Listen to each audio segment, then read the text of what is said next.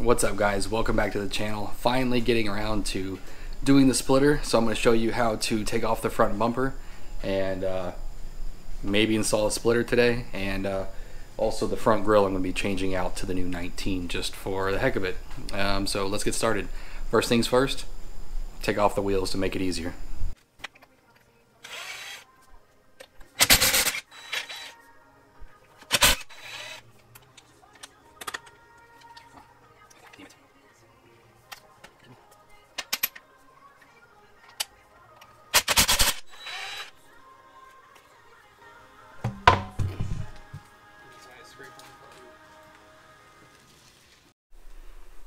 Alright, so now that we have the wheel off, I'll kind of show you which pop rivets you got to take off. Do yourself a favor and just buy one of these tools.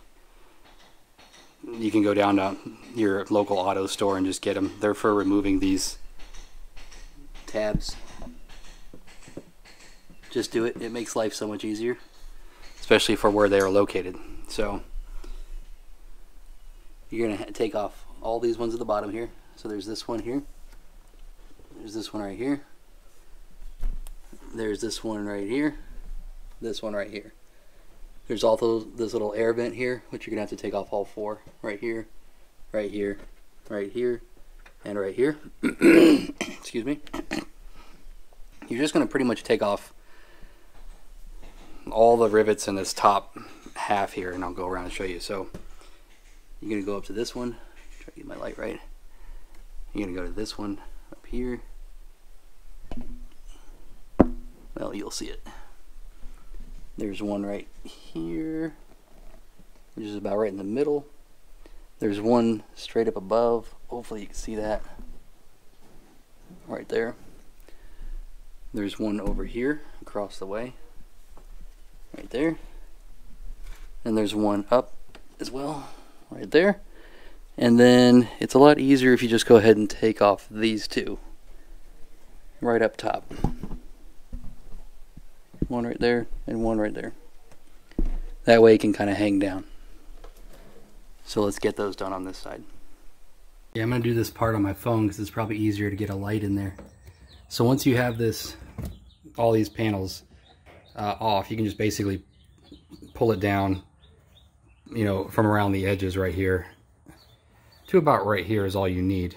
And then you can get out of the way pretty good. There's going to be 3 screws or bolts that are right up around this corner here, so you can see the holes here, but that's not where they are. That's where the push pin was. They're going to be right up here in this joint. So I'm going to see if I can get the phone around there and show you where the first one is. Alright, it's right there. That worked out pretty good. So that's a 10mm.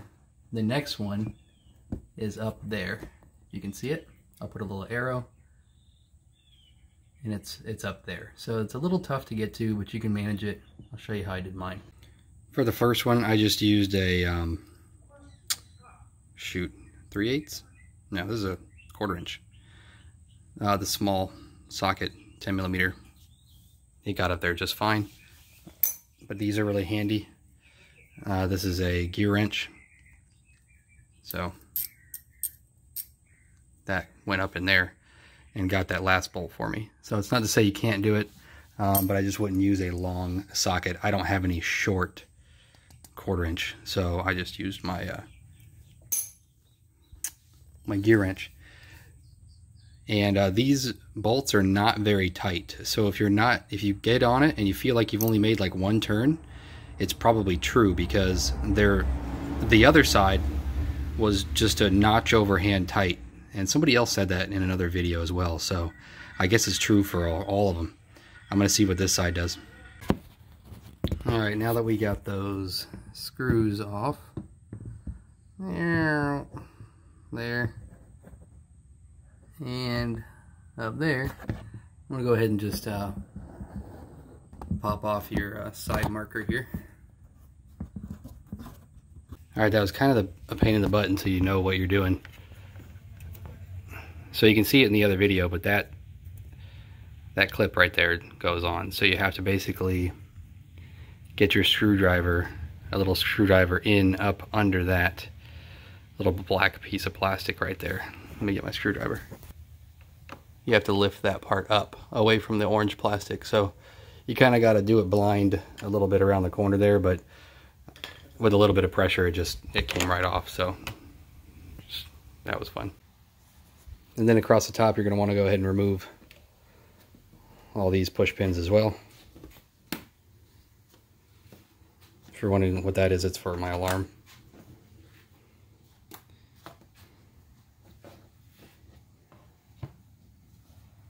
Alright, let's remove all those. And on top of that, before you remove all these, there's also a bolt on the top to go along with those three. I already removed this side, but it's right there. It's the same as the other ones, 10 millimeter. I'll show you where the other one is over here that I still haven't taken off. 10 millimeter. That one's easy to get to, so you just got to take that one off. So there's 3 total that go along that edge. Okay, and then underneath the car, you're going to have some of these little screws here, and they are going to be 7 millimeter. So you have one here. This is where the bumper guards were put on. Was this one and this one. That's what holds the bumper guards in, so they're not even necessary.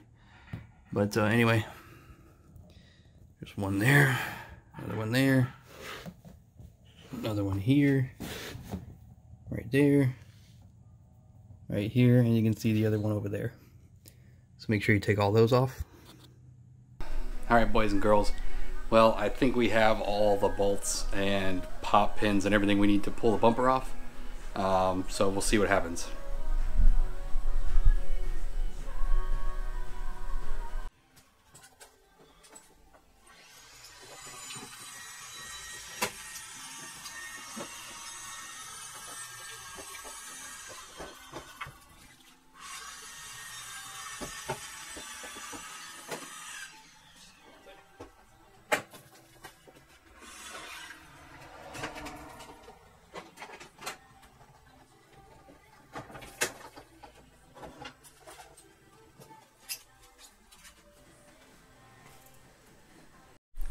Alright guys, looks like it came off fairly easy. The only thing that was giving me trouble was this alarm pressure switch, which I knew it would be because it sticks up like a whole inch out of the bumper. But other than that, everything came off pretty smoothly, and of course someone decides to cut wood next door when I'm trying to do this. Okay, so you might notice I have some styrofoam down at the bottom, and that's so when I drill through to put the splitter on, it actually gives me about a ½ an inch or something. That way I'm not drilling, make sure I'm going all the way through and I'm not drilling into the concrete. So let me go get the splitter and measure everything up and we'll get started.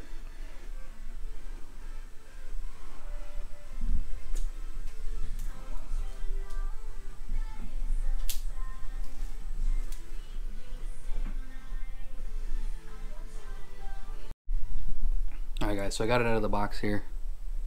I have the splitter ready on the ground. And for those of you who don't know, this is an SPR splitter. I'll put a link in the description below. I think it was just one of the better looking splitters that kind of followed along with the lines of the car. And it didn't have the winglets on the side that go up because I'm not really a big fan of those. So they gave me a good deal. And I got the back little splitters as well, where in between the back wheel and the diffuser. So I might put those on as well. Anyway, I got the they do carbon fiber, but I just got the matte. I actually don't know what they call this. Some kind of composite between wood and styrofoam or something. But anyway, let's put it on and get to it. Got it laid out there. It's kind of gauging it. I'm gonna go around and do some quick measurements just to see if it's relatively even. You know, so that's about 2½ inches from that lip to that lip. And it's about 2½ inches, yep, right there.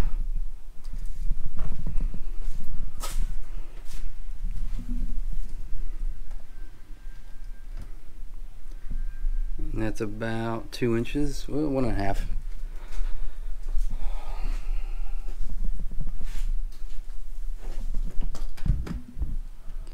And that's about 1.5. It could probably be tucked in just a little bit more on this side, but it's almost about right. Now, unfortunately, I just came across this. I didn't take, when I took this splitter out of the box, I didn't look at it very good, which is unfortunate because it looks like this edge was cracked a little bit from shipping. The good thing is, I mean, you can probably just sand it down a little bit and hit it with a little black paint and nobody would ever notice. It just kind of stinks. Probably not their fault, but it was definitely an impact driven smash there. So anyway, I'm not just going to keep on trucking because I'm not going to take this all off again and do it all over again. I'm waiting on a new one to come in, so let's get it done. Alright, so what I've done here is I've drilled 1/4 inch pilot hole, which of course went through the bumper, through the splitter, through the styrofoam to make sure it went all the way through. And I just use a bolt. Let's see, these are 1/4 inch by 1 inch. Some washers and some nuts. And there you have it. I haven't tightened it down yet. I'm just drilling everything, getting it kind of situated to make sure I want it where I want it, and then I'll tighten everything down. So I'm just going to go ahead and drill the rest of the holes there and put it all in. It looks like I might have to modify the fitment a little bit. Where you see these holes that I just drilled, that's actually about where the pop rivets go back in for the fitment that I want. So I think I'm just going to see if I can cut out just a little bit of this section here, just so I can make sure I'm going to be able to get the pop rivet back into the bumper, and actually not the pop rivet, the screws to hold the bumper back in. Because if I bring it out to where this clears, the edge doesn't fit right with the edge. So I'm going to see what happens.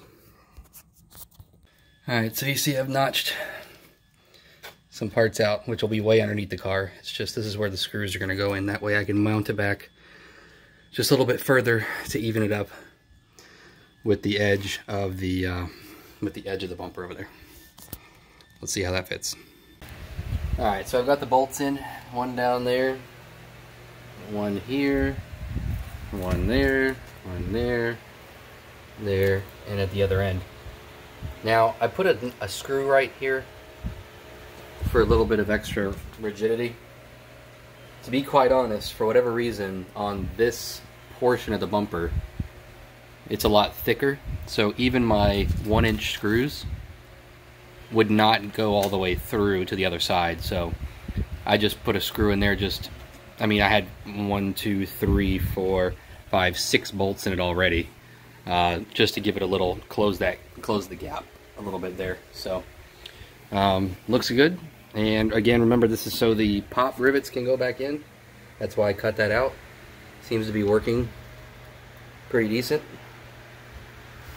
So time to put it back on. Alright, and removing the grill seems pretty easy if you're going to do the grill modification. You just got these tabs here that you push back towards the outside. See how that one's locked in? You just push it back while you lift it out, and there's just a whole bunch of them that go around the whole grill.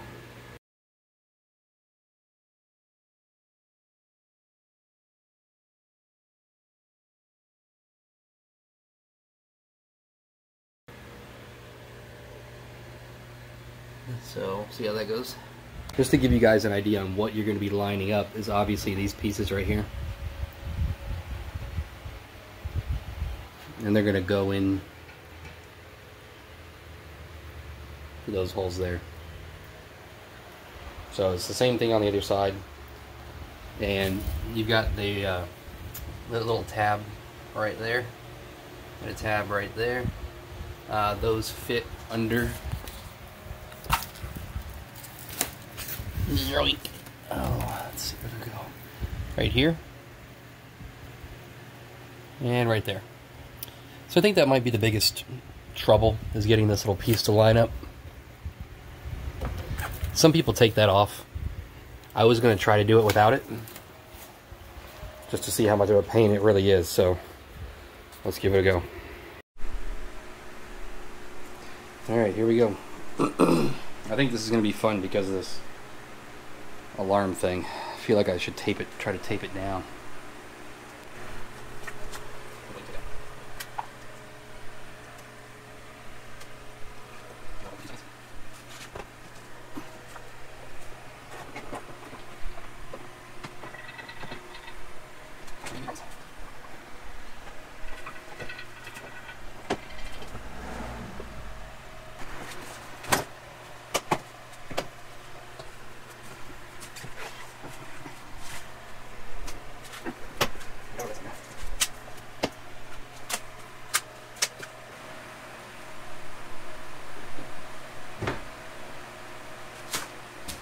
Now that I at least have it on there, I'm going to check underneath.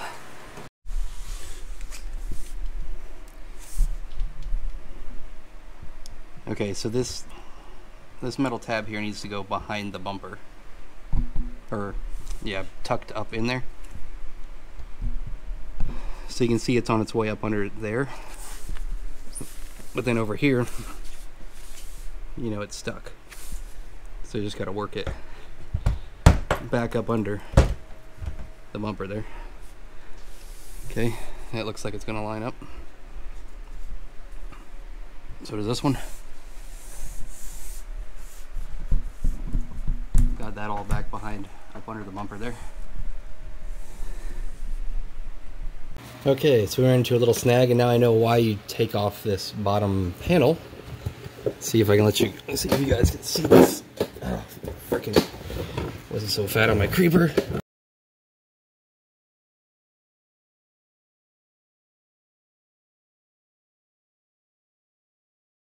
The bolt sticks up, see, and now it's hitting that piece of plastic as well. So I don't know if I'm gonna have to trim that off a little bit too when I have it out. So that's why I think I just need to take it out and trim those pieces so it doesn't hit the bolt when it's trying to go in. Because I think there's another piece over here that's doing the same thing. Just to show y'all what I did real quick, I did end up notching them,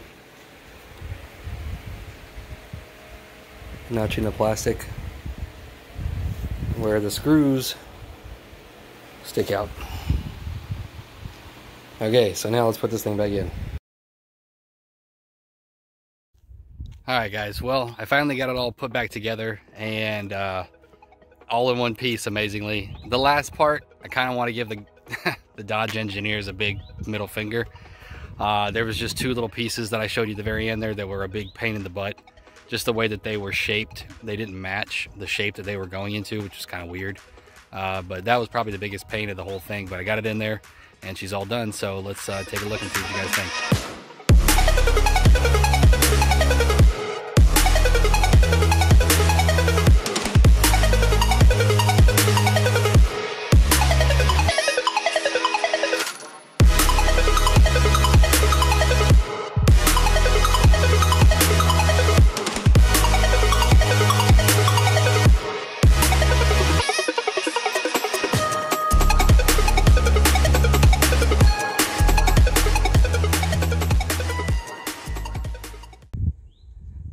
Alright guys, well there she is. I hope you like it. As you can see, I've got the splitter on, and I've got the 19 grill.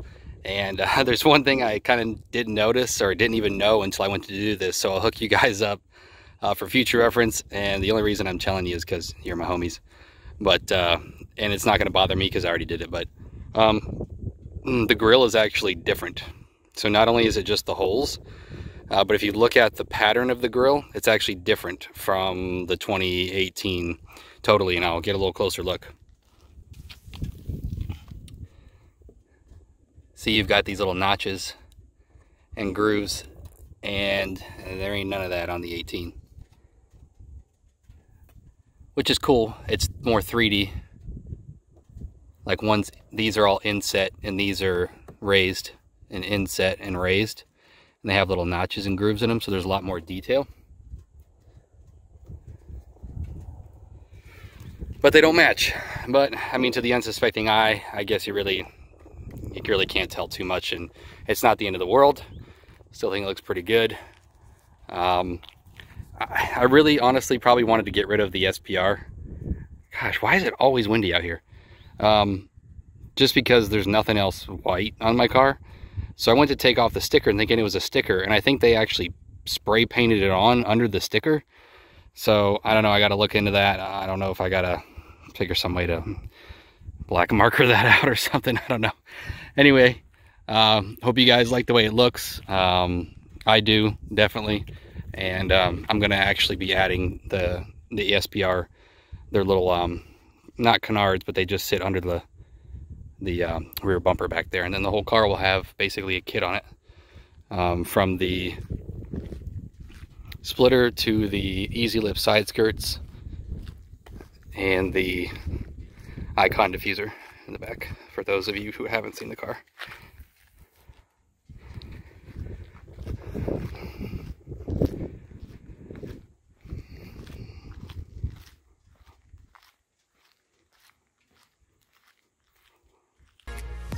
Alright guys, well there she is. I hope you enjoyed the video. If you did, leave a like. Be sure to subscribe. Check out the other videos I have on the Hellcat, and I'll catch you on the next video.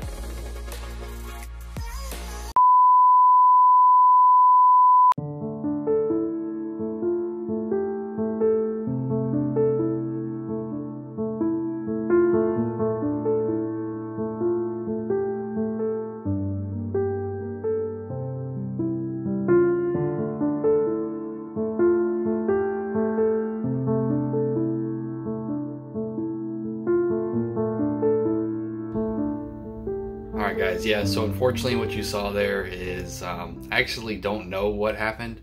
I left the spot where I take a picture, and I just kind of got on it a little bit. I was already going straight. I probably got up to about 70 miles an hour, and then all of a sudden started hearing flapping. So the only thing I can think of is maybe the wind caught it the right way and snapped it. It sucks. I'm in contact with the company right now to see if there's anything that we can do, since it was damaged in shipping. We might be able to make a claim for the damage to where he can send me another one. Going forward, I guess he says I just needed a few more screws up front to make sure that there was absolutely no way that wind could get in between. You know, I thought having all those bolts in there and then the extra screws would have been enough, but I guess it wasn't. I just saw other people installing them with little tiny screws, like kind of randomly all over the place, and I was like, okay, well then some bolts and extra screws should be good enough, but I guess not. So if you're gonna do it, I guess just put in a whole bunch of screws right along the edge of the lip where it meets the splitter, and some extra bolts for security, I guess. Take the guide as you will. I guess if anything, know how to take the bumper off and do the grill swap. So I guess we'll see what happens from here. Catch you guys later.